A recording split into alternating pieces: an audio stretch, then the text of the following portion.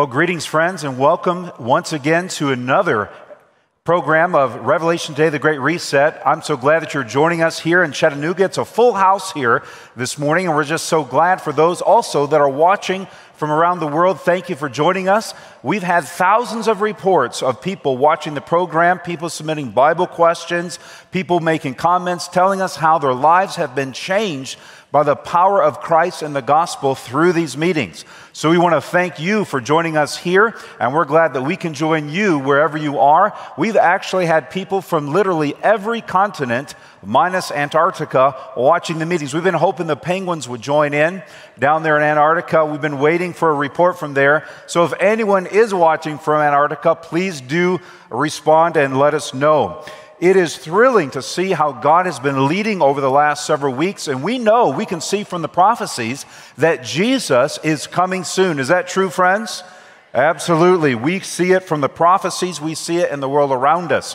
We just want to remind our friends online to go and check out the website, revelationtoday.com. You have been watching night by night, and we want to encourage you to invite other friends to join.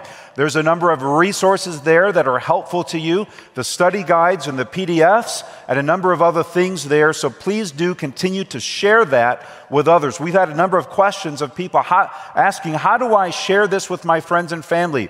That's a great way. Just point them straight to the website so they can start with night number 1 and watch all the way through. We have one more meeting in this series, and that is Pastor John's testimony. That will be our next meeting, and he will be sharing how God has led in his life and how he came from a life of secularism into the truth and into the faith of Jesus. So you don't want to miss that as well. Also, there will be some follow-up meetings for those of you who are watching online, and you'll have local friends in your area that will reach out to you and let you know how you can be a part of that. So we want to encourage you to be a part of those meetings because we want you to continue to study. We don't just want you to go through this series and say, wow, that was great, and then just go back to life as usual. We want you to follow the truth, walk in the light, be led by Jesus into a deeper and deeper relationship with him, and we hope to be a part of that journey, providing resources for you as you journey along. Well, at this time, I'm going to invite Pastor John Bradshaw to join me here on the platform. We have a number of Bible questions before we do the baptisms this morning, and so if you would just join me in welcoming him. Welcome, Pastor John. Thank you very much. Good morning, everyone. Great to see you. Thank you for your questions. Wes spoke about our next presentation. I get to share my testimony with you. You'll be blessed. You'll be encouraged. I hope you'll be challenged a little bit. So whatever you're planning to do next, it'd be a good idea to cancel that plan and plan to be here for our next presentation. You'll be really encouraged. All right? All right. We have a number of questions this morning. The first one is, how should I begin sharing what I have learned at Revelation Day, the Great Reset, with others? Gently, graciously, forthrightly. But the point is, begin sharing. The light is not given for you to hide. You know, Jesus alluded to that, spoke to that. Easy ways to share Jesus. You've received Bible study materials. Hey, take a look at this. I've been learning this. I like it. Let me know what you think. Unfortunately, many of us, we share Jesus kind of like this. We want to go after somebody's sacred cow and sacrifice that or kill that. We want to be a little belligerent or argumentative. We want to find the points of differences. That's not always the best way to share Jesus. Sometimes the best way, often the best way, is to find points of agreement. A place you build a bridge and not a wall. Then, of course, you could point people to revelationtoday.com, say, watch what I've been watching. Send them a link. Point them to itiswritten.tv. That's easy too. Or sit down and just have a conversation. I'd love to share with you what God has been doing with me in my life. Invite them to attend something with you. But the point is, do share. Be gracious. Be prayerful. God wants you to share Jesus with others. At the same time, be sure you are living your convictions. Nobody wants to hear from you if what you've been learning hasn't helped you. So you want to be exhibit A, as far as lieth within you, of what the grace of God can do in a person. Number of ways you can go about it, but I'm encouraged by the question. Go after it. Share Jesus. Imagine what would happen if everybody decided, I'm going to pray and ask God to give me an opportunity to share Jesus. Imagine, that's all you got to do. Pray about it. Lord, is there someone? Pray about it. I was speaking to somebody, as a matter of fact, somebody that you're going to see today, I won't point the individual out, delivering a medical device. It was a life-saving medical device to a home. And he said, you know, when I was there, I felt like I needed to pray for that person. Oh, this is serious. May I pray for you? Easiest thing in the world. Oh, yes, would you please? So it's not difficult. You pray for an opportunity to share Jesus with somebody. God will give you that opportunity. No question. Amen. Secondly, should current culture ever supersede the Bible's principles? It seems like modern culture is the pervading force of society. Could you read the first part of the question, please? Should current culture ever supersede the Bible's principles? Oh, I heard it. I just want you to emphasize. You want me to emphasize? No, I did. All right. Could you, because I'm going to give you an answer, but I don't want anybody to miss this. Could you read that part again, please? One more time. Oh, yeah. Should current culture ever supersede the Bible's principles? No. No. There is always a current culture. In Jesus' day, there was a current culture. In the year 526, I just chose the date at random, there was a current culture. In the 12th century, in the 18th, 19th, back in the olden days, the 20th century, there was a current culture. Cultures change, culture shifts. Every culture is set up so that the Bible may be its primary influence. The Bible lends or gives or offers the best to any culture at any time. We understand the sands shift under our feet, but no, we don't get to the place where we say, okay, we will alter our view on the Bible because the culture has changed. I know I'm giving you a short answer. This could be a long argument. I didn't say long discussion because this sort of thing typically devolves into an argument. Don't go there, though. But no. You never say, well, look, we're going to modify our view on the Bible because practices have changed and the culture has changed. Culture is to be informed by the Bible, not vice versa. Now, when you share Jesus, you understand people don't think the same today as they did 20, 30, 40, 50, 60 years ago. People's views have changed, so you can't get away with being as blunt as you maybe once could get away with. Whether that was good or not, we don't know. Sure, so alter your approach maybe, alter the way you do your business, but no, we never would modify our stance on the Bible to accommodate the shifting sands of culture. It's deadly. Whole denominations have done it. They have suffered as a result. Don't do it. Not ever. Not personally, not corporately. Let the Bible be the guide and let culture do whatever it's going to do. Amen. People often think, oh, well, this is new. This is shiny. But the Bible says there's nothing new under the sun. Nothing new. All right, next question. I have been reading the two words in the Bible over and over, justification and sanctification. Can you explain the difference between them? Oh, sure. It'll take a scholar, a month of Sundays, and I'm going to do this in about 45 seconds, so no problem. Justification, coming to Christ, getting saved, receiving forgiveness and pardon. Justification and pardon are one and the same thing. Sanctification is that ongoing process of growing in the grace of God. You grow and you grow and you grow and you grow, and you're becoming more and more and more like Jesus, more and more like God's ideal for you. Yes, it can be said you're sanctified when you're justified. True, sure. But that sanctification experience continues. I heard somebody say sanctification is the work of a lifetime. I agree with that. Justification. You came to Jesus and He declared you, He made you just. You were forgiven and cleansed. Sanctification is what goes on in the wake of that as you grow more and more in the grace of God. You want them both. You don't want to overemphasize one and not the other. You'll find people, even preachers, it's all about justification. Come to Jesus, come to Jesus. That's okay.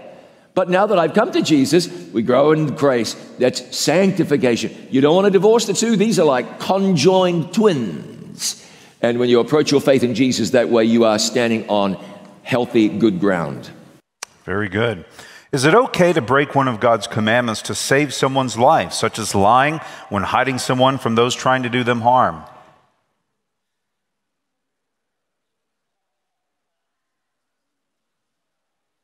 No.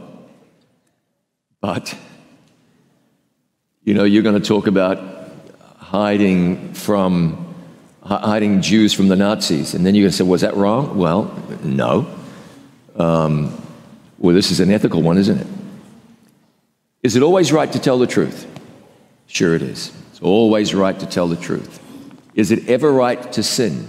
No, it's not ever right to sin. Tell you what I'm not going to do. I'm not going to fault people for doing what they feel like they've got to do. I'm going to kill everybody. Is your family in the house? Well, not too many people are going to say, let me step aside, go right on in. You're likely going to say, there's nobody there. That's what you're likely going to say. So I would not fault you. But once you say, in certain situations it's okay to lie, you just open Pandora's box. You're on it's not a slippery slope. It's a greasy pole. A sudden descent to the bottom. Be very careful about that. Pray your way through that. There is never a need to lie. Be prayerful. Tell God you want to honor him and that you trust him to honor you. He'll do it. It says in the Bible, them that honor me, I will honor. Put God first because, we're talking about Jews during the Second World War. Sure, but none of us were there. What we're really talking about is how I approach life today, tomorrow, the next day. You want to approach that with integrity. Never, ever hurt anyone. Very good. Some say it's not so important to study prophecy as it is to know Jesus. Is this true? Oh. All right. You want to say anything else? How do you separate one from the other? How do you? Prophecy points to Jesus. Now, if all you're about is days and dates and beasts and horns, okay, that ain't going to do anybody any good anyway. But if you're studying that in the light of the big picture, the Bible says that the book of Revelation is the revelation of Jesus Christ. You cannot adequately study the book of Revelation without studying Jesus because they're one and the same thing. And please don't get onto this. Well, I don't worry about doctrine because I'm more interested in Jesus. I don't want to share doctrine. I want to share Jesus. The person who said that doesn't have a clue what they're talking about. No matter if it's your teacher who said that, clearly doesn't have a clue because you can't separate Jesus and doctrine. It's teaching. Jesus came and he was a teacher. He was a doctrine sharer. But off that, back to the question, prophecy points you to Jesus. And so you don't want to be saying, not prophecy, just Jesus, because what you're asking for is to see one half of the picture or one part of the picture. You want the whole picture. So let God guide you in the Bible, guide you in your study of the Bible, understanding of the Bible. Of course, prophecy is important. The Bible writers even told us how important prophecy is. We have, in fact, we saw him, the Bible writers say. We saw him, handled him, saw him with our own eyes. We heard his gracious words. And then they said, but we have a more sure word of prophecy, even more sure than having seen Jesus ourselves. So don't diminish prophecy. Again, you don't have to be nerdy, a prophecy boffin, all you think about it. No, that's you don't want to be balanced in that direction. You want to be balanced. But Jesus, prophecy, history, the poetry of the Bible, the biographies of the Bible, all important because all Scripture is given by inspiration of God. Read it with a desire to grow. God wants to grow you in preparation for eternity. All right. Last question. What should we make about President Biden visiting the Pope today? That's a timely question. You should make plenty of that, and not merely because it's President Biden.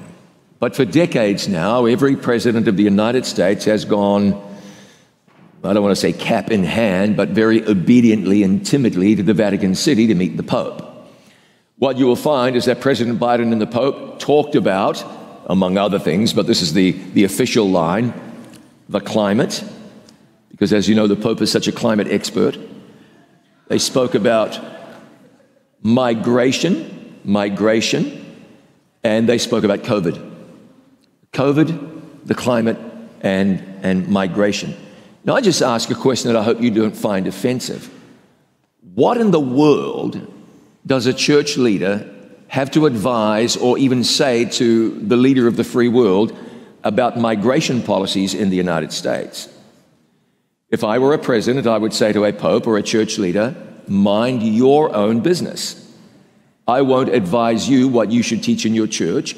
You don't tell me what we should do with our immigration policy. I think that's fair, but it's a very different world now. Now, what we understand as we read the prophecies of the Bible is that the Vatican City would rise in Earth's last days to a place of global prominence. And what we should make of the news is, look at this. Prophecy is being fulfilled before your eyes. Now, you might take umbrage at my position on what popes and church leaders should say to presidents, and you're free to do that. But the point is, we don't want church leaders forming, shaping, advising, dictating to getting involved in political matters. We've had that before. We have it before. We call it Islamic State nations. And most Christians look at some of those nations and say, oh, wouldn't want to live there. That's a bit much. And we also call it the Dark Ages, where the Vatican City ruled in the world. Nothing happened without the say-so of the popes. I shared with you a story about how there are elephant bones buried in the Vatican. What in the world? Why? Well, that's because King Manuel of Portugal, Manuel I, went to the Pope, gave him great gifts, gold. He gave him, I think, leopards, horses, an elephant, because he wanted to get the Pope's permission to expand Portugal's shipping lanes in the world. Would you think about that? Going to a church leader, would you let me run my country the way I'd like to? Madness. But that's what it was several hundred years ago. And we find down at the end of time, it says in the Bible that, again, that nation, that small nation, the Vatican, would have a huge influence in the world in the end of time. It already does, not as huge as it's going to. So the news tells you that what we're talking about from the Bible is right on. No one should be surprised when the last days play out like they will. It's an ominous sign. An ominous sign. Now, it's not new, and I'm not faulting the current president, because presidents going back have done this administration after administration. But it's ominous to think that a church leader, such a powerful, there's no church leader as powerful as Francis right now, Pope Francis, has so much influence, you may debate that, but you'd be on the losing side, with the greatest nation on the planet right now. It's an ominous sign. It's the shape of things to come, and it tells you how things are already.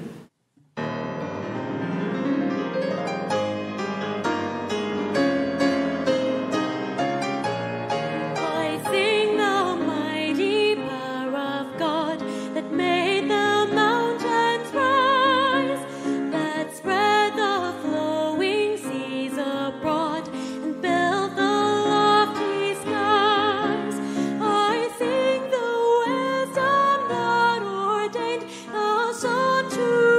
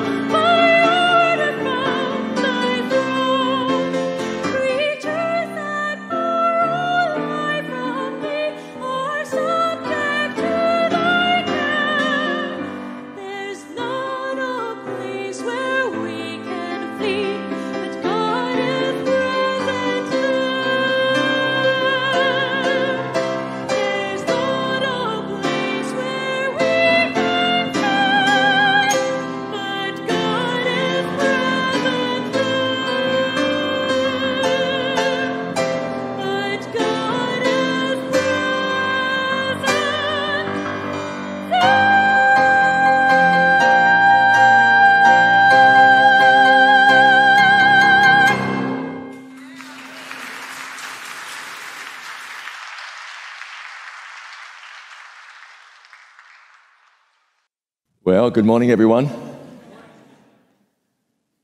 I have a message for you from God. It's a very serious message. Don't look at your watch or your phone. We're forgetting all about that right now. It's the Sabbath. Where you going to go? Got plans? They can wait. We're in the Lord's house. We're going to take our time. You know, some people have said, oh, that baptism went a bit long, but the pastor will go fast. He'll preach a shorter sermon. Never said that about me. Ain't going to happen. And I'll tell you something. There's a clock on the back wall, but I have lights in my eyes, and I genuinely cannot see it. So we're in good shape. I hope you are blessed and encouraged. It is my duty to let you know that if you're visiting here today, there's a lunch that you're invited, warmly encouraged to attend, and we hope you'll be there. If you are not visiting, but you're here and you feel moved by the Spirit of God to be there, then no one's going to turn you away. You understand that. But please, if you're visiting, we'd love for you to join with us and celebrate with us with those who are baptized. Aren't baptisms special? Yeah, that was tepid. Aren't baptisms special? That's how special they are. They might even be a little more special. We have one more presentation after this. It's my testimony, the man God tried to kill, and I hope you will be there. Who is this man God tried to kill? I'll tell you, it's not me. It's in the Bible, and if you don't know who it is, that's okay. We'll discuss it next time we are here, and I sincerely hope that you will be part of that. Right now, as good as it gets, we've got something encouraging. Let us pray and expect God to speak to us. Our Father in heaven, in Jesus' name we come to you. You have blessed us so much already, we pray. Speak to us now from your word. We expect it, for we ask it in the name of Jesus. Please say with me, amen. A 17th century Spanish philosopher once said something I thought was kind of interesting. God denied to men the faculty of flight so that they might lead a quiet and tranquil life. For if they knew how to fly, they would always be in perpetual danger. It seems like he felt as though this was not God's will that human beings would fly. But deep within us, since like forever, people have wanted to get their feet off the ground and soar like birds. It is thought that Leonardo da Vinci built an ornithopter, a flying machine that had flapping wings. It was supposed to somehow mimic the flight of a bird. Da Vinci was a brilliant man, painted the Mona Lisa on a piece of poplar, by the way, not on a canvas. He painted or made the beautiful fresco. It's a fresco, The Last Supper. It's magnificent. And evidently, Da Vinci was far more brilliant than that, plotting and planning and strategizing how individuals might actually fly. But Da Vinci, born in the 15th century, died in the 16th century, never flew. It took until the Wright brothers came along. There they were in Dayton, Ohio. They owned a bicycle repair shop, even manufactured and sold from their Dayton shop their own brand of bicycle. Brilliant fellows. One day, it was December 17, 1903, out there at Kill Devil Hills, Kitty Hawk, North Carolina's Outer Banks, the Wright brothers got off the ground, and they were the what in flight? No, they weren't. They were the second in flight. According to people from my home country of New Zealand, there was a fellow named Richard Pearce in New Zealand's South Island. He flew. So the story goes. We believe it. You might accuse me of bias. If you did, that would be the right thing to accuse me of. But he wasn't able to email or text, hey, we got off the ground today. And by the time Pearce's news got out, it was too late. The mainstream news media buried the truth like they always do. And Wilbur and Orville Wright are still credited today as being the first to fly, and that's probably okay. Once people got flying, there was no stopping them. Only 24 years later, the first non-stop transatlantic flight took place. The man who flew was who? You tell me. It was Charles Lindbergh. But wait, the first non-stop transit. What would a flight across the Atlantic with a stop actually look like? No. Lindbergh flew across the Atlantic. 5 years later, Amelia Earhart. By the way, that flight across the Atlantic, it was a good one. He flew from New York to Paris, took 34 hours. There had to be some logistical issues being in the cockpit of a plane for 34 hours. But Lindbergh conquered them all, as did Earhart a few years later. And it wasn't much longer than that. Chuck Yeager flew faster than the speed of sound. 1947. Yuri Gagarin, the Soviet cosmonaut, circumnavigated the Earth in 1961. And then came John Glenn. Senator John Glenn he became, who circled the Earth 3 times in 1962. Then Neil Armstrong took one small step for a man, one giant leap for mankind. It was July the 20th. The year was 1969. You're doing well so far. Now, of course, well, no, I can't say now. Then, of course, space shuttles went up and came back with dramatic regularity. But even space shuttles are history. Now there's talk of flying to Mars. I don't know. You know John Glenn? Did you know John Glenn went up in a space shuttle? He was not young by the time he did. He was 77. You know, since then, older people have gone. William Shatner recently, the fellow from Star Trek, boldly went where plenty of people have gone before. And he spent 10 minutes above ground. How long he spent in space? I was probably about that long. He spent moments being flightless. Okay, fine. But it does go to show you where we are. Rockets go up, they come back. It's commonplace these days. How much further do you think the human family can go when it comes to flight? Well, I'll tell you, we can go a whole lot further than willing ourselves to get to Mars. We can do more, greater, better. Jesus outlined this for us. John chapter 14, and we are starting in verse 1, where the Bible says, "Let not your heart be troubled. You believe in God, believe also in me. In my Father's house," Jesus said, "are many mansions. If it were not so, I would have told you." Jesus said, "I go to prepare a place for you. And if I go to prepare a place for you, I will come again and receive you to myself, so that where I am, there you may be also." This is big news. Jesus said, we're going to get way beyond little plane flights and shuttle flights and vanity flights. That's what these rich cats are doing. And flying to Mars. We're going to get beyond that, because one day we are going to go to heaven. Would you say amen out there? One day, heaven. Now, it's fascinating. We believe that. Now, let me ask you a question. Do you believe that one day people will go to heaven? All right. Have you ever been? Have you ever seen it? Have you met anyone who's been or seen heaven? Have you looked at the heaven webcam just to check in on what's taking place there right now? You've never done that. So there are no pictures, precious few eyewitnesses, never seen a photo. Not even the Hubble telescope has taken pictures of heaven. Not even the Hubble telescope. But millions and millions of people believe in heaven. Many people are planning to go. They're planning to go.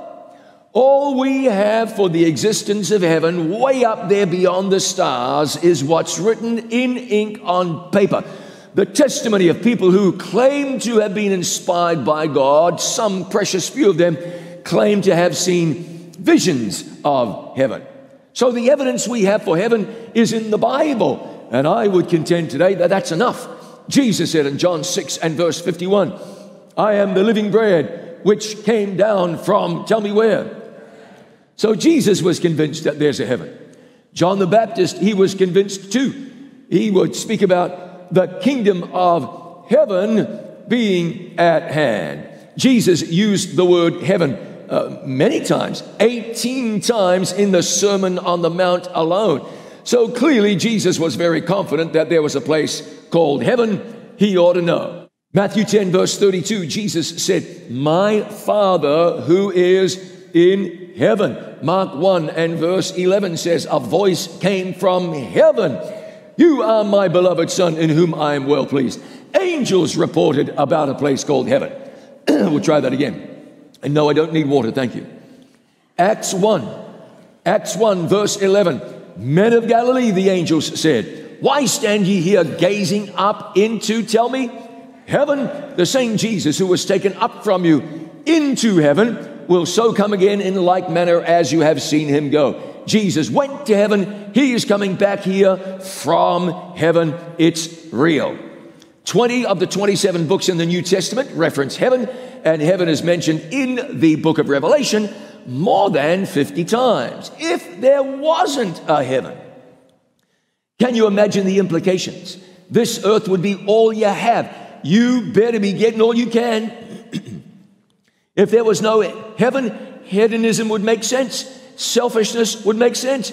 Altruism would not really. If life was just a grab before you are gone, what would that be?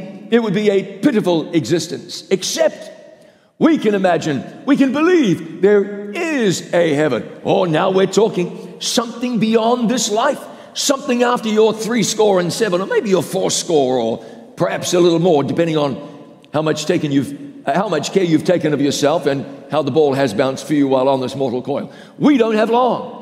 But if there's a heaven, it begins to make sense. It does. Now this thing called creation and earth and salvation and life and death, it begins to make some sense. You remember Jesus said, in my Father's house, he was serious. I go to prepare a place for you. Remember what he said. Let not your heart be troubled. Now let's start to apply this.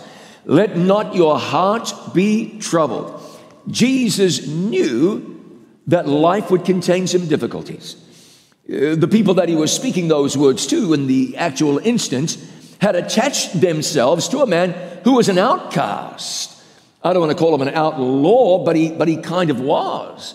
Jesus' followers left their jobs, left their livelihoods to follow Jesus. And so he said to them, as they were meeting constant opposition, he said, let not your heart be troubled. He knew that life would get even more difficult for them than it presently was at that time. He said, let not your heart be troubled. He says the same to you. He says, you're facing difficulties in your life. Let not your heart be troubled. You're being badly affected by the pandemic, may have lost loved ones. Jesus says, let not your heart be troubled. Job loss, economic challenges, difficulties in life this way and that. And Jesus says, let not your heart be troubled. He's not saying, ignore your difficulties, act like they don't exist. He's not advocating that. That would be crazy. But he's saying, don't be troubled. Don't let your heart be troubled. This is assurance Jesus was giving us. Like when he spoke in Matthew chapter 28 and verse 20 and said, I am with you when? How often? Always, even to the end of the world. He said in Matthew 11, come to me, all ye that labor and are heavy laden, and I will give you rest. He went on to say, my yoke is easy, my burden is light. Jeremiah wrote, reporting God's words, of course, I know the thoughts I think toward you, says the Lord, thoughts of peace, not of evil, to give you a future and a hope. And what you may not realize is that those words were spoken to Israel as they were going into 70 years of captivity. So God was saying to a people facing real challenge, don't let your heart be troubled. I'm with you in this. Don't think even for a moment that I am not. God says to you today, we're not done. No matter what you're facing, going through, confronted with or by, we are not done. The best is yet to come. Heaven is ahead. One day our sad, sorry little world will pass away and we will go to a place that we can really call our home. Somebody ought to say amen. Does this work? Is it real? Really, is it real? Or was Karl Marx right when he said of religion that it was the opium of the people? Marx was saying, in fact, he said that faith in God provides people only with illusory happiness. Believed it was all a fantasy, just not real. He believed that faith in God was harmful. I would love to be able to tell Karl Marx, no, Karl Marx, faith in God is not harmful. Oh, no, Karl Marx, heaven is real. Oh, no, Karl Marx. I would love to be able to tell him, this is absolutely legitimate. There is a God. He is love. We're getting out of here one day. We are going home. But I cannot tell Karl Marx. I went to visit him one day. I actually did. I lived in London. I went to visit Karl Marx at his final resting place in a cemetery in North London. He has an impressive-looking tomb built by friends of Karl Marx. The irony is that Karl Marx believed there was no God. Karl Marx is dead, died at the age of 64. God is still alive, alive and well. It seems that God had the last say. Karl Marx, God was right and you were wrong. Perhaps the socialist revolutionary was right. No, the socialist revolutionary was dead wrong. A friend of mine battling cancer, he has since passed away. He said to me something very interesting. He was in the midst of a real fight for his life. He said to me, he said, John, there are few things in this world that you can count on. I wondered what he was going to say next. He said, one, faith in God. And the second one, Jesus died to save sinners. His own life was slipping through his fingers, and he was able to say, it's all right, because God is good, God is real, heaven awaits. When I go, I will rest a while. I will sleep the dreamless sleep of death. And then one day the trumpet will sound. The dead in Christ will rise. We'll see that brother on that day. Heaven awaited him, still does. He knew that. And it provided go forward for his life, even in a time of real difficulty. On the day that we enter the abode of the redeemed, we shall not be thinking back on our hardships. We shall not.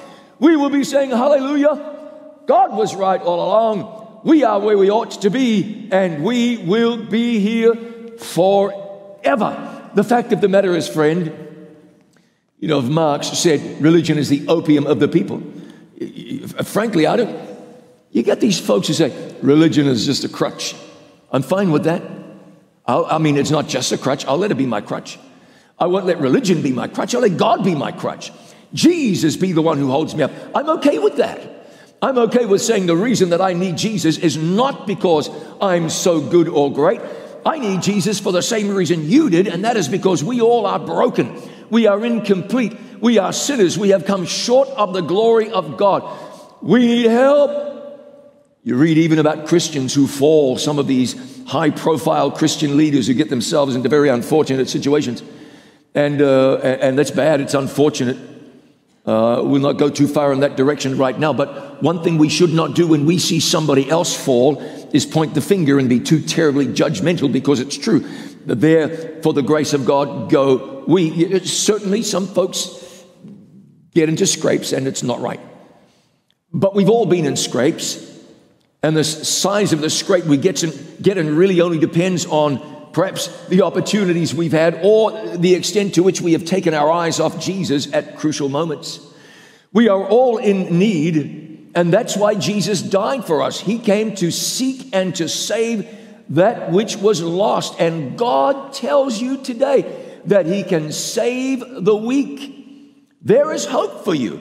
Jesus didn't come to the world to save the strong. He came to save the weak who need Him. He didn't come to save the good, for there is none good but one, and that is God. He came to save the faulty, the erring, the weak, the ailing. He came to save the sinful. Paul had a real burden one day. He records this in the New Testament, and he wrote about it, praying that his thorn in the flesh would be removed. He says he prayed 3 times about it, and God said no. He wouldn't take it away. But God said, my grace is sufficient for you. And then he said, because my strength, this is God's strength, is made perfect in weakness. So let me inform you. If you are serious about going to heaven, if you like eternity, if you want to be saved, forget about being strong. All you need to be is weak. If you're weak, then God can save you. What He'll do is take your weakness and connect it with His strength, and that's the truth. You don't have to be good enough, strong enough. You don't need to try harder. rely on Christ, His merits, His blood, His righteousness, Jesus living His life in you. If you just be a little more cognizant of your weakness, then you probably wouldn't go blundering into sin as often as you do, not thinking that Christ is your way of escape. You would be aware of your smallness, of His greatness, and you would say to God, save me now. I need you to save me now. Trying to be good enough for heaven is like trying to make water run uphill. It just doesn't work. But here is what God offers you. Philippians chapter 3, Paul really got this. He said, we have no confidence in the flesh. Now, people in Paul's day were advocating that you ought to have confidence in your deeds, in your flesh, in your rites, R-I-T-E-S, in your ceremonies, in your practices, in your belief system. Old Jewish rites such as circumcision and feast day keeping and so forth. Paul said, no confidence in the flesh, no trust in the flesh. Anything you can do to contribute to your salvation, anything you can do that you believe will merit some kind of favor or blessing in the sight of God, anything you bring to this, no, you aren't to have any confidence in the flesh at all like Paul did. Verse 4, Philippians chapter 3. Though I also might have confidence in the flesh. Paul said this, if anyone else thinks he may have more confidence in the flesh, I more so. Oh, if you have anything to brag about, Paul said, I've got more. Now, what was he saying? He was saying this, circumcised the 8th day, that's the right day, of the stock of Israel, right country. Tribe of Benjamin, the right tribe. That's the tribe King Saul, the first king of Israel, came from. And it's likely Paul, who was born Saul, was named after the king, in all likelihood.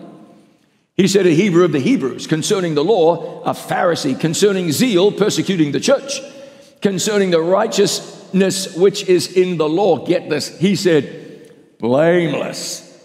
Oh, there were some rigid laws back then as well, very demanding laws. But Paul was able to say, when it comes to the law, I'm blameless. But he wasn't bragging. Instead of playing himself up, he did the opposite. And he said, I don't think that merits me anything, but rather quite the opposite. Verse 7 says, but what things were gained to me, these I have counted loss for Christ. Why in the world? Loss. He goes on to say this, yet indeed I also count all things lost for the excellence of the knowledge of Christ Jesus my Lord, for whom I've suffered the loss of all things, and I count them as rubbish, that I may gain Christ. Now, if you were to read the King James Version, it would say, I count them dung. Some translations say refuse, kind of all means the same thing. Paul says, my righteousness without Christ is just as useful to me in terms of salvation as a pile of manure. So where does he go with this? Well, he makes it beautiful. Look at verse 9. He said he wants to be found in him, Christ, not having my own righteousness, which is from the law, but that which is through the faith in Christ, the righteousness which is from God by faith. Now, this is transformational. This is where faith comes alive and majorly impacts your life. This is the great difference here. Paul says, I don't want my own righteousness. He says, there is righteousness which can help me. Only one kind. It is the righteousness of Christ. As a matter of fact, he says, the righteousness which is of God by faith. I mean, you would be excused of saying this must be hyperbole. Paul must be exaggerating. But no, you may have God's righteousness if you will exercise faith. How remarkable. The righteousness of God. Imagine being filled with that righteousness, covered by that righteousness. The fact is, it's the only righteousness anywhere that will get you into heaven. Without it, you cannot, will not, must not be saved. But with it, you cannot be lost. The righteousness of God. How do I get that? Well, I'm here to tell you, easy peasy. No hardship, doesn't cost you anything. You cannot earn it. You cannot buy it. You cannot barter for it. You can't ever deserve it. This is how the plan of salvation works. You come to God through faith in Jesus. When God takes your sin, He gives you His righteousness, and you have it by faith, by believing that you have it. When you believe, you have it, it's yours, you have salvation, you have God's own presence in your life. It's easy to feel like a failure, easy, largely because you're a failure. That's why it's so easy to believe. You look in the mirror, you go, well, that's the face of a failure. You make some mistake, yeah, that's the action of a failure. Sure. But you don't go there, because the Bible speaks about the accuser of the brethren, Satan, who will tell you you're no good, you're lousy, you're this, you're that. But wait a minute. You're also purchased. Jesus died for you. You don't want to give up. You don't want to quit. You do not want to back up after a bad day. You look at your own inadequacy. All right, it's proof that you're a work in progress, but you are a child of God. Professional golfer, Bryson DeChambeau. After 2 rounds, he was 90th.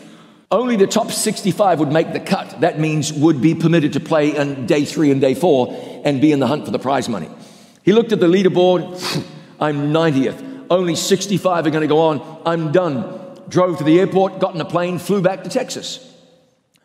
But a funny thing happened on the way to Texas.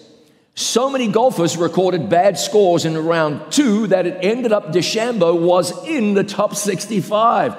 Problem was, he was heading to Texas. So he got to Texas and turned around. 2:45 in the morning, got on a chartered plane, flew to Charlotte, North Carolina, drove to the golf course, played pretty well. After day 4, Bryson DeChambeau was 9th, and he earned $229,000. He had quit. He gave up thinking there was no point him even being in the tournament. Hey man, you are likely to do the same thing. Give up believing there's no point me even being in the church. No point me even calling myself a believer. No point me even playing the game. It's not a game. Jesus died for you. That's the reality. He is in heaven now, preparing a mansion for you. He may even be engraving your name on the nameplate.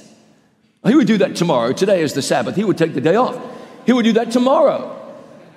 This is not a game. This is the real thing. You are not going to quit because you had a bad round.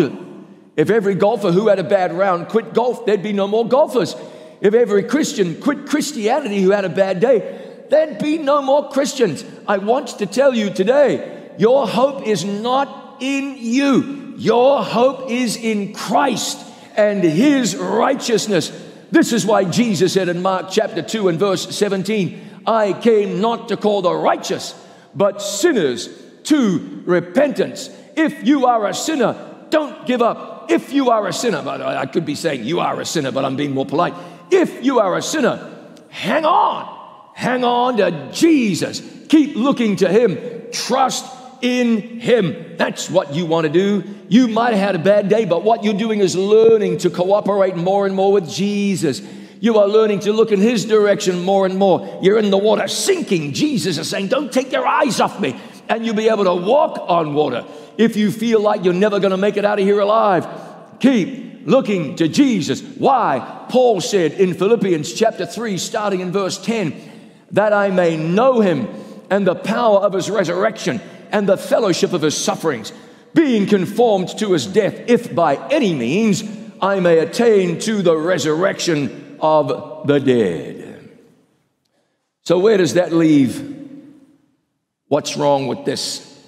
Where does that leave? Everybody's doing it, so why can't I? Hold on, what is Paul talking about? He is talking about having the righteousness of Christ, experiencing the power of His resurrection, Jesus living His life in you so that you might, should you perish first, experience the power of the resurrection. This is what God sees for you. And folks getting around saying, well, what's wrong with? Why can't I? My neighbor does. The folks at church do. Why shouldn't I? Oh, come on. That's not a good approach to your faith. You want to say, what is God's will? And then you go to Jesus and say, I am incapable of that. But you can, because as the Bible says, I can do, tell me how many? All things Through Christ, who does what? Strengthens me. That's the message of the Bible. The alternative to you trying and failing is to having somebody occupying the throne of your heart. And that person occupying the throne of your heart is either going to be you or Jesus. The one thing you cannot factor out of salvation is growth. You see your flaws. Okay, you see your flaws. And sometimes people will come to the conclusion that their flaws mean that they're not really Christians. More than likely, that's not the case. It may be that you are growing. Redwood trees, you've seen them, they are spectacular. They don't get that way overnight, and you are not going to be the finished product overnight either. You got battles to fight. You got to learn to surrender your heart to Jesus. You got to learn to surrender your bad temper and your lust and your alcohol and your anger and your gossip. You surrender it to Jesus. This is a growing thing. You grow in the grace of God. No, you don't have a bad day and say, doesn't matter. You have that bad day and say, oh, that matters. But my hope is still in Jesus, and I'm begging Jesus to do his work in my life. This is why Paul, same author, when he wrote to the church at Rome, he said, likewise, reckon ye also yourselves to be dead indeed to sin, but alive to God through Jesus Christ our Lord. And then he wrote, it's beautiful words, verse 16. Don't you know that to whom you, give me the next word, to whom you, no, come on, this is not a spectator sport. Know ye not that to whom you yield yourselves servants to obey, much better, his servants you are to whom you obey, whether of sin unto death or obedience unto righteousness. Here's what people miss. You want to go to heaven, so you should. You look to yourself, you see your flaws. Some people come to the conclusion that will say, I might as well just sin with impunity because I can't change me, and well, there's grace, and so God says, I got grace. No. That's crazy. But just as damaging is when people say, I got to get myself ready for heaven. I got to pull myself up by my bootstraps. If I just try a little harder, I could be a little better, pray more, fast more. Praying and fasting is good for you. Surely it is. But it ain't through praying and fasting that you're going to go to heaven. It's through faith in Christ. As praying, fasting, reading, giving, whatever it is, leads you to him and allows him to live more of his life in you. Pray and surrender. Somebody cuts you off in traffic. You're ready to blow up? No. You yield. Somebody backs into your vehicle in the parking lot. You're so upset. Yield. Call on God. Surrender to God. You want to go to heaven. You're not going to take your anger with you. God wants to take that away and give you his spirit, his righteousness here on earth. You give your vocal cords to God as a gift. Here, these are yours. Make them a channel of blessing for everybody. You're tempted to click on a web page. You know it's going to drag you where you don't want to go. You yield. Lord, not my will, your will. Deliver me from this thing right now. Pray. Do what Peter did when he was sinking. Lord, save me. And Jesus saved him from what would have been an ignominious end. 1 Corinthians 10 verse 13 says, there is no temptation taken you that God cannot give you a way out of and deliver you from. You look at your inadequacy, yield, surrender to God. I don't want, well, no, you could even be honest. I do want to do my will, God, but I know you want your will done. I yield to you now. And God puts into your heart heaven's presence, heaven's power, heaven's blessing. He brings his righteousness to you, and you grow. And you fail. What if you fail? Don't give up, because God isn't going to give up. You stumbled and fell. Don't quit, because God is not a quitter, and he won't quit on you. You've messed up. Thank God, God is merciful. You've read that all through the Bible. There's one psalm, it says about 26 times, his mercy endureth forever. God is saying, get the picture. I am a merciful God. You can't go a day without smoking. Great, go a minute. And then say, okay, Lord, let's go another minute. You can't go 5 minutes without bad thoughts entering your head. Okay, well, you turn to Jesus. You say, I need you to do this thing in my life. Heaven isn't for good people. Heaven is for holy people. And Jesus, according to the Bible, will work in you both to will and to do for his good pleasure. When he comes into your life, he brings his holiness into your life. This is what happens. Jesus talked about the work of salvation being like a seed planted in the ground. It springs up. First the blade, then the ear, then the full corn in the ear, then the harvest. So you're going to grow. Breathe the atmosphere of heaven. Just don't take time out from God. Keep on growing. Whatever happens, turn back to God. Lean on God. Grab hold of Jesus. I'm telling you, this is not something everybody knows. So many people are working their way to heaven. I just got to try a little harder.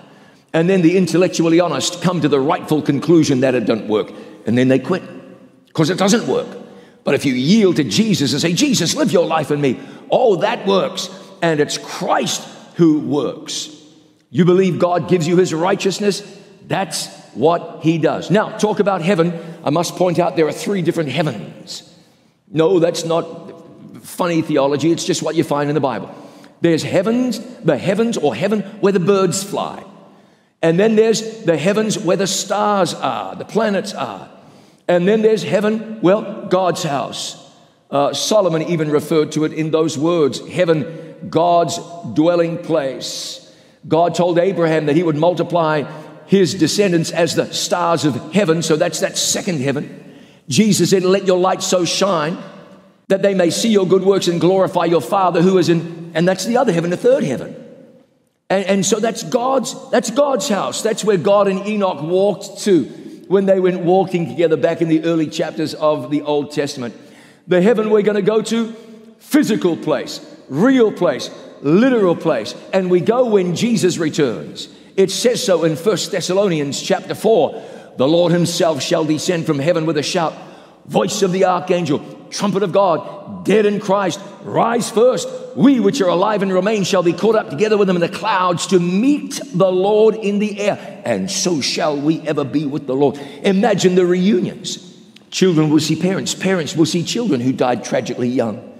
You see your grandparents, the ones you remember, or maybe the ones you never met. Imagine the reunions on that day when Jesus comes back. And the dead in Christ are raised, and all of the saved from all time head off on that amazing journey to heaven. On this earth, we farewell our loved ones. Death as an intruder was never meant to be that way, but there'll be great reunions one day. As Paul wrote to the Corinthians, he was quoting the prophet Isaiah, as it is written, eye has not seen, ear heard, hasn't entered into the heart of man the things which God has prepared for those who love him. And whether or not Isaiah was thinking of heaven precisely when he first wrote those words, we've taken that to mean that heaven is a wonderful, wonderful place and we cannot wait to be there. What's it going to be like? Imagine.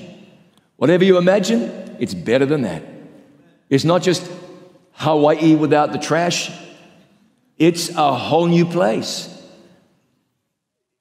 I have to be honest, it's better than New Zealand. It's an amazing place. Streets of gold, sea of glass, the companionship of angels, the tree of life bearing its different fruits every month. What an amazing place heaven is going to be. It's better than your best vacation. It's better than your dream home. It's better than you can imagine. And by the way, I'd be okay if it was no gold but blacktop. I'd be okay if there's no sea of glass but a swamp. Honestly, if Jesus is there, if that's our eternal abode, I'm going to be okay. If God is there, I'm fine. If you're there, I'm fine. That's all. The presence of God, that's going to be heaven. But thank the Lord, it is going to be better than we can imagine. It's fantastic. John saw some of this. Revelation 4 verse 1, after this I looked and behold, a door was opened in heaven. He said, immediately I was in the spirit. Behold, a throne was set in heaven. One sat on the throne. John saw that. He saw God himself. Daniel saw some of that. In Daniel 7, you get a picture of what's taking place in heaven. The Ancient of Days, white as snow, hair like wool, throne, fiery flame, magnificent, multitudes of angels in that place. John wrote in Revelation 11 and verse 19, the temple was opened in heaven. What did he see? He saw the ark of the testament he realized the 10 commandments were in heaven. So if you've ever had a moment and wondered, are the 10 commandments valid? They're valid enough for God. They are in heaven right now, and God wants to write them on your heart. They are as important as they have ever been. Important. 10 commandments in heaven, in the Ark of the Covenant. So if Jesus is in heaven, what's he doing? Oh, the news it just keeps on getting better. We read this in Hebrews chapter 8, starting at the beginning of the chapter. We have such a high priest who is seated at the right hand of the throne of the majesty in the heavens, a minister of the sanctuary and of the true tabernacle which the Lord erected. Jesus is your high priest. It's like your lawyer. He's like your lawyer in heaven, and he's on extraordinarily good terms with the judge. He's never lost a case. And he says, come to me and I will defend you. Come to me because I have taken your punishment. Come to me because I plead the merits of my blood for you. Think about that. Jesus is interceding for you now. I don't know how large the universe is. Scientists keep reconfiguring this thing and saying it's bigger than we thought. I think it's bigger than they think.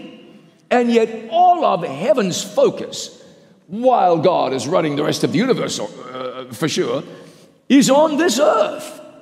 Christ is focused on us here, which is amazing. And he's focusing on you. It's very clear the wages of sin is death, but thank God, the gift of God is eternal life through Christ Jesus our Lord. And then we look beyond heaven. How do we do that? Look at what Peter wrote, 2 Peter chapter 3. Nevertheless, we, according to his promise, look for new heavens and a new earth in which righteousness dwells. God is going to remake this earth. John wrote about it in Revelation chapter 21, verse 2. I saw, John says, the holy city, New Jerusalem, coming down out of heaven from God, prepared as a bride adorned for her husband. If you read the book of Zechariah, it says that the holy city will come down. Christ will come down, actually. And the Mount of Olives is going to split wide open and become a plain. And the New Jerusalem is going to sit right there. The earth will be made new. God will relocate the capital city of the universe to this old place because it is the scene of heaven's greatest and honestly most expensive triumph. God sees you as having value. Jesus died for you. This whole thing with heaven, imagine it being one person short. Imagine people sitting down at the marriage supper and there's an empty chair, the one that was meant for you. Of course, I say that figuratively now. You're valuable in the eyes of God. Don't worry about the mistakes you've made, the places you've been, the things you've done, the sins you've committed. Don't worry about that in the context of this should keep me from God or perhaps make me feel like I don't have salvation. You do because Jesus died for you. You want to go to heaven? God wants you to go to heaven more than you do. Look at this with me in Revelation chapter 22. He showed me a pure river of water of life, clear as crystal, proceeding from the throne of God and the Lamb. In the middle of its street and on either side of the river was the tree of life. That will be great. I heard a great voice out of heaven saying, behold, the tabernacle of God is with men. He will dwell with them. They shall be his people. God himself shall be with them and be their God. Imagine that. God says, I'm going to come and live in the midst of you, in your presence, throughout eternity. Oh, now. This ought to help us with our focus, shouldn't it? What an amazing thought. What a great and a loving God. He wants to hang out with you, and I don't mean that to be too common. He wants to spend time with you for all eternity. Of course, here on this earth, we struggle with tragedy and loss. We're trying to find cures for diseases, and we just cannot. The Bible says in heaven, the inhabitant will not say, I am sick. This will be a perfect place. In fact, I believe that was referring to the new earth. One day you'll be able to throw away your medications and your reading glasses and your hearing aid and your walker and your crutches and your whatever it is you got. We will not need it there. Everyone will be healthy and perfected, and God will wipe away all tears from their eyes. And there'll be no more death, neither sorrow nor crying, neither shall there be any pain, because the former things are passed away. This earth, it's in bad shape because this earth represents Satan's last-ditch effort, his last shot. He's doing all he can to rip this world and you out of the hands of God. Thank God. Ultimately, he will not be successful. Yea, verily, he will only be as successful as people allow him to be. But God is with you. He's on your side. One day there'll be no more devil and there'll be no more devilment. Revelation 22 verse 5 says, there shall be no night there. They need no lamp nor light of the sun, for the Lord God gives them light, and they shall reign forever and ever. The glory of God and the Son Jesus will illuminate the new earth. Oh, can you imagine this? We will build houses and inhabit them, plant vineyards and eat the fruit of them. The new earth is going to be so wonderful according to the Bible. Look at what the prophet Isaiah said many years ago. The wolf also shall dwell with the lamb. The leopard will lie down with the kid. That's the young goat, you know. The calf and the young lion and the fatling together. And a little child shall lead them. 3 verses later, he said, they shall not hurt nor destroy in all my holy mountain. For the earth shall be full of the knowledge of the Lord as the waters cover the sea. We should pause and rest a while and think about that. An amazing, blessed, incredible picture. You will live in a place where the flowers never fade, and you may have it simply. Ephesians 2 verse 8 says, we are saved by grace through faith. That's the grace of God. And you lay hold on that by faith. Can you do that? God forgives you. He says, I've done it. I've done it. Just believe it now. Accept it now. Let me in your life now. That's it. Later today, you're going to be challenged. God will say to you in that moment, just let me into your heart now. Just let me into your life now. You're going to come up against something big, maybe something overwhelming. God says, I can get you through. Just let me into your heart now. Can you do that? Let God into your heart. Hang on to him by faith. I shall never forget meeting Michael. I was in London, England. Michael lived right next door. Michael was a philosophy teacher at a university, a major university in London. Michael had a disease that was eventually going to kill him. And I said to Michael, philosophy, Michael, tell me about that. What do, you philosophers? He said, well, we wrestle with life's most important questions. I said, oh, what are they? He said, well, questions such as, why are we here? I said, Michael, have you figured that out yet? He said, no, we cannot say with any certainty. I said, Michael, let me tell you with certainty. I know, we know, the Bible says Jesus is really clear. We know. The philosophers may not know, but we know. We are on this earth in preparation for eternity. Jesus is coming back soon. The reason we're on this earth is so we can get ready for heaven. A very intelligent man did not know why he was on the earth. You do, because you have been created for eternity. Oh, my friend, if you've accepted Jesus as your Lord and Savior, you don't need to wonder. And if you haven't, it's time you did. Heaven awaits, that beautiful, glorious, spectacular place we've never been. We've seen glimpses of it in the Bible, but we want to go because it's our Father's house. You will be there. I'm not asking you to hope, but believe. The Word of God says in Revelation 22 and verse 14, blessed are they that do his commandments, that they may have a right to the tree of life and may enter in through the gates into the city. We are going to go. A few moments ago, I referenced a cosmonaut from the Soviet Union. Early 1960s, Yuri Gagarin flew up high in the sky, entered space, and it is said that he said, I went to space and I didn't see God. One day, you are going to travel through space further than our Russian friend, and you will see God, for you will touch down in your Father's house. If you've ever been to Egypt, and I have not, but if you've been, you've at least seen the pictures of the pyramids, spectacular things. When they unearthed the tomb of Tutankhamun, they found that in the tomb with him were things such as flowers, chairs, chariots, all kinds of stuff. The belief was they were going to the afterlife and they would need that where they were going. Oh, friend, where we are going, we will need none of that. We are going to be with God in a land that is fairer than day. And then after having been there 1,000 years, Christ will bring all of us, the redeemed, back to this earth, and we'll be here on a remade earth throughout eternity's ceaseless ages. I don't want you to feel like you have to miss out or come short. You don't. There is a place for you right now in your Father's heart. Remember, come to me, Jesus said. Whoever comes to me, I will not cast out. In my Father's house are many mansions. You can claim yours now. And know it will be better, more spectacular, more perfect than anything you've seen or imagined while here on this earth. Heaven. Oh, friend, it's as good as it gets. Not a myth. It's real. You can experience heaven now, not in that literal sense, but in the experiential sense. When Jesus enters your heart and He's your Lord and Savior.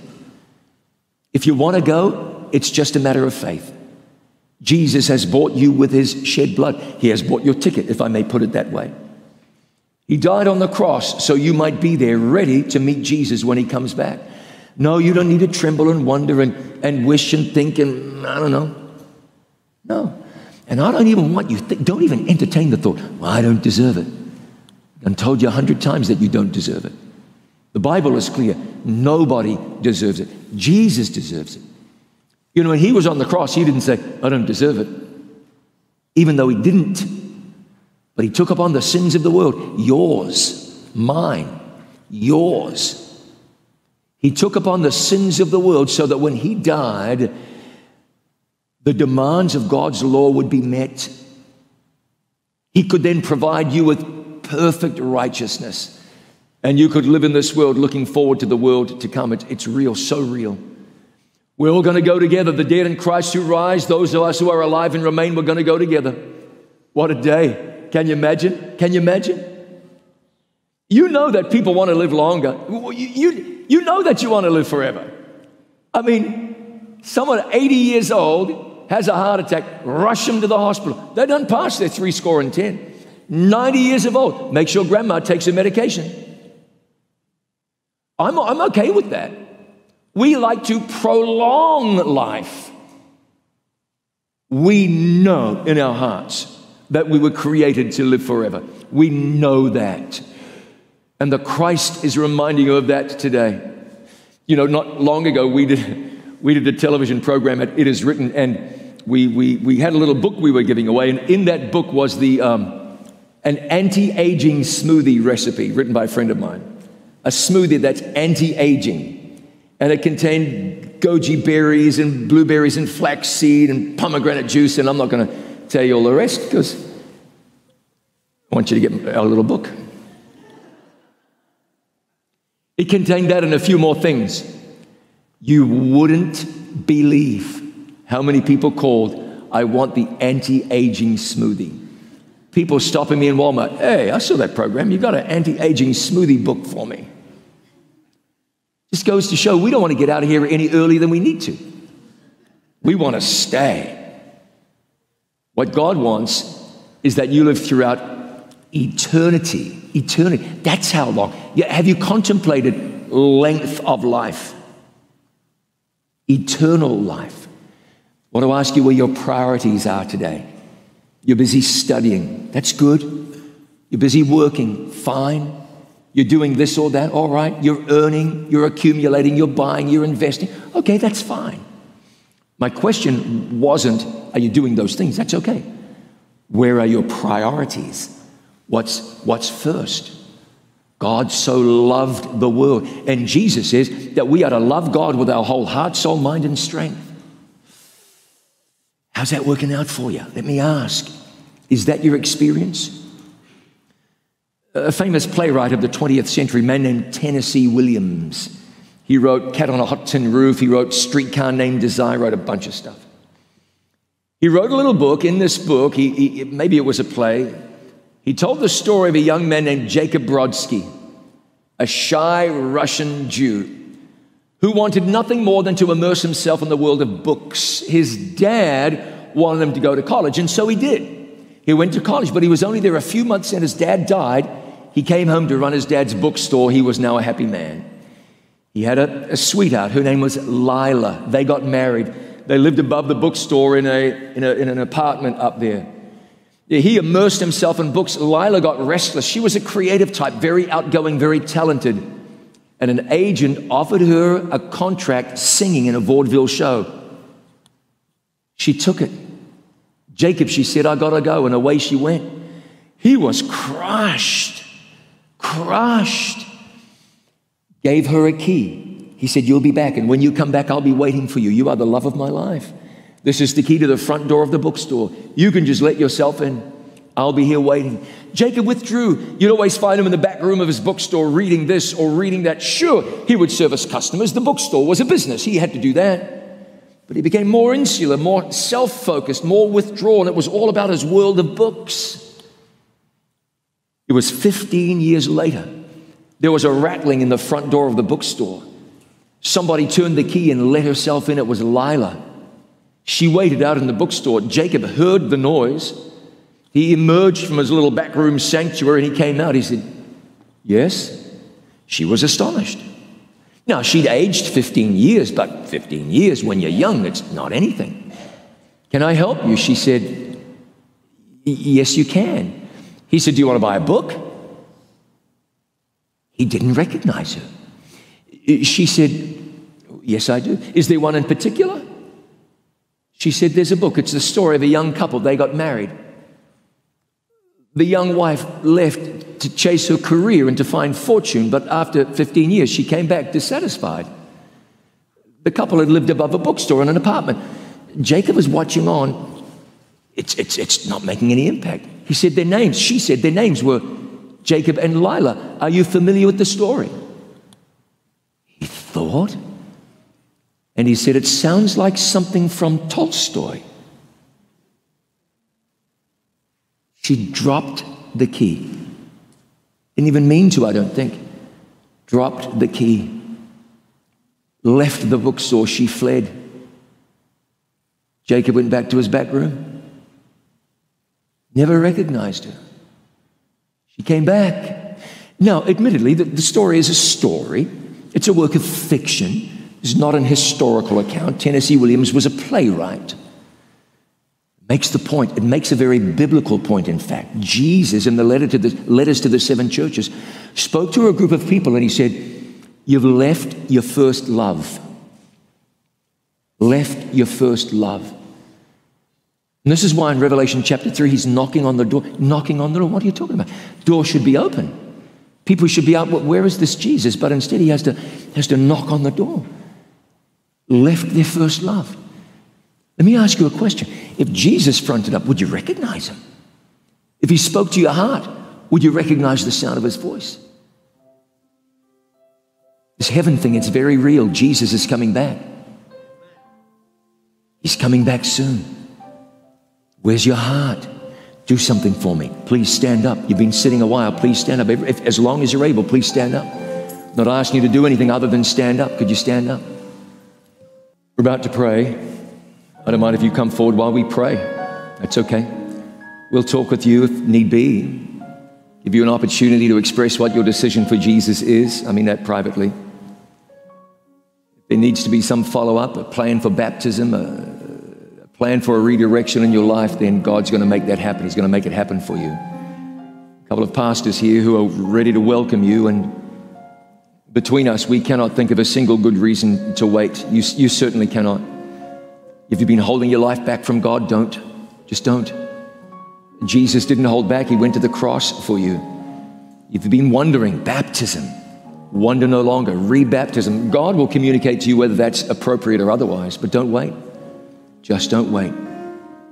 There's some heart burden, something getting between you and God. It's time to allow God to remove that. You can come right now.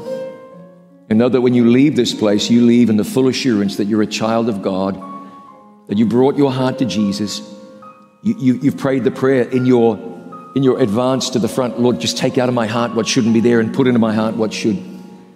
And make me everything that I can be in Jesus. Come on, let's pray together now. Let's pray. Father in heaven, in Jesus' name we approach your throne of grace. We are thankful. You are good. We love you. And we want to love you more. Oh, we have faith such as it is.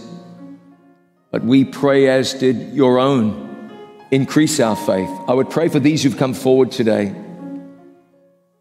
And thank you for everyone. Thank you for every decision. I pray that you will remind each one, no matter his or her age, that they indeed truly are children of God. That Jesus died for this young man, this woman. Remind them that every day can be lived in faith in Jesus, so that we look forward to the day Jesus comes back. We thank you that you are an ever-present help in trouble, that you are a strength, a comfort, a guide, a help. Lord, even though there might be some who have hesitated today, I'm going to pray that you would not allow them to escape your pursuit, that you would pursue them yet. Friend, are you waiting? You can come right now. Just edge to the aisle and walk to the front and say, Lord God, here I am with my heart, with my life. I want to be baptized. I want to be part of this church family. I want to be re-baptized. I want you to take away this mountain that seems to be between you and me. Father, we will pray those prayers knowing that you are true and that you will do as we ask. And now, Father God, we pray as we go with us. We ask you to bless these, your children who've made decisions, and those who are yet to make decisions. We know that soon there will be more baptisms here in this place and in other places where people are viewing remotely. We thank you for that. Guide and keep us, Lord, please. Keep us in your heart. Don't ever let us leave our first love or ever get to the place where we don't recognize your voice or your face. We thank you and love you. We're going to heaven one day. Let that day come soon, we pray, and let us experience heaven on earth through faith in Jesus. We ask in Jesus' name. Please say, amen.